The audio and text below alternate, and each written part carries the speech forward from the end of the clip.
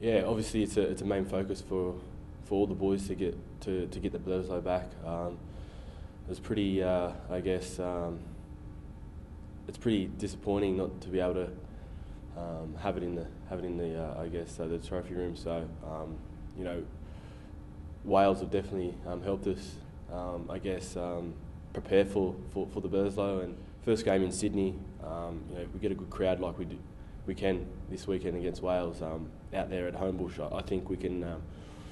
That'll definitely get us over the line. So you know, I think the experience from the World Cup as well.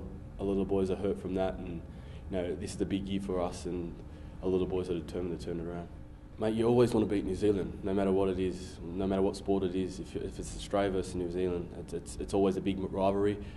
And mate, this Bledisloe Cup match, it's nothing different. So we know what we have to do to be able to you know, conquer that, and to be able to, I guess, face the challenges. So it's just up to us, really. This is a big, I guess, challenge for all of us involved, and you know, it's just a matter of us turning up and wanting it more, because obviously the All Blacks have had it for the last 10 years now, and they're sitting there very comfortable. So it's just a matter of us getting up and you know, really taking it to them.